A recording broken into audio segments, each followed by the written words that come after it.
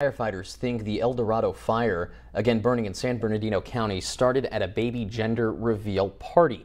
After some kind of fireworks were allegedly used, 400 acres have burned and it is just 7% contained.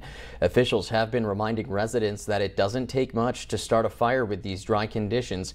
CAL FIRE says those responsible for starting fires due to negligence or illegal activity can be held financially or criminally responsible. However, no charges have yet been filed in this case.